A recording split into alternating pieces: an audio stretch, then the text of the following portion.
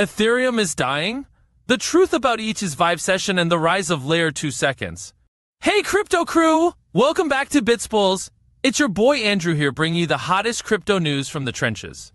Today we're diving deep into the world of Ethereum and its future, and let me tell you, things are getting interesting. First up, we have some intriguing thoughts from Michael Anderson, co-founder of Framework Ventures. He's got a theory that ETH ETFs could break the cycle of volatility that's been plaguing the crypto market. Think about it. When ETH ETFs get the green light from the SEC, we could see a shift in how people trade. Instead of selling Bitcoin to buy Ethereum, or Ethereum to jump into some new altcoin, people might just hold on to their assets. That could mean smoother sailing for the market, less of that wild price fluctuation we've been seeing. But before you start celebrating a new era of calm, hold your horses. We still have those pesky Ethereum killers lurking around. While Anderson believes that L2S Layer 2s are paving the way for a future where we barely even notice Ethereum, he's also keeping an eye on some new projects, Berachain and Monad. These guys are definitely worth keeping an eye on. Speaking of L2S, we're entering a bit of a transition period. While we're starting to see some really cheap transaction fees, apps haven't quite hit that mass adoption point. We're waiting for those curves to intersect, when everyone's using these L2S and the infrastructure can handle the load. And while some might argue that ETHCC was all about infrastructure and lacked the sizzle of juicy new apps, Framework Ventures isn't letting those shiny dApps fade into the background.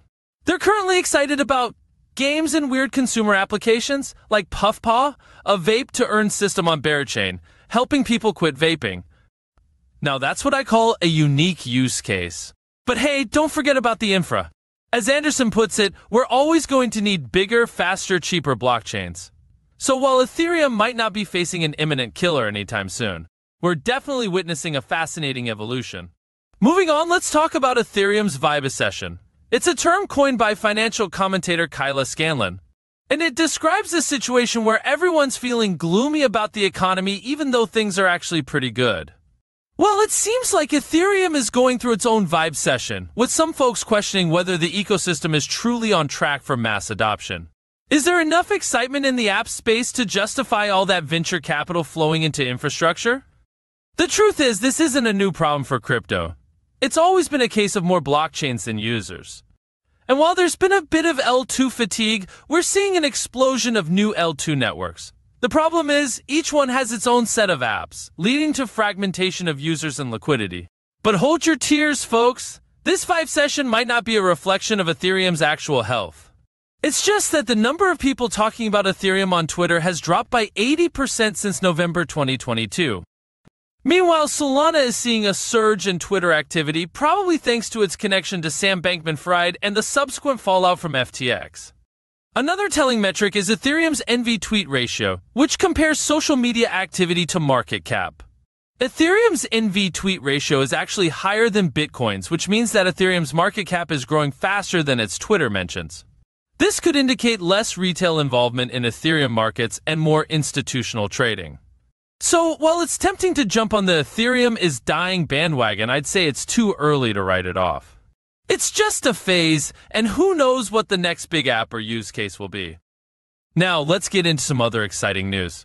We've got a Goldilocks scenario for Bitcoin miners, according to Bernstein. BlackRock, the world's largest asset manager, is sitting on a whopping $10.6 trillion in assets. And former Chainalysis chief economist Philip Gradwell has joined Tether as its head of economics.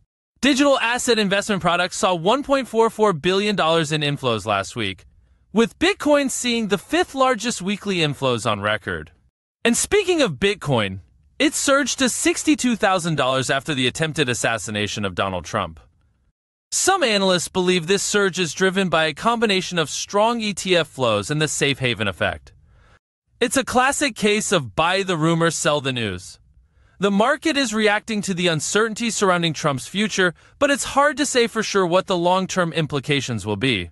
And finally, let's not forget about those pesky meme coins. MOG has entered CoinGecko's top 100 and is currently its best performer, surging 52% in the last week. So there you have it, folks. It's been another busy week in the crypto world, but remember, the journey doesn't end here. Stay informed, stay curious, and always do your own research. And if you want to learn more, invest and earn money together with successful crypto traders. Copy trades and earn money. Click the link in the video description to get started. Don't forget to subscribe to BitsPuls, give this video a thumbs up, and let me know what you think in the comments.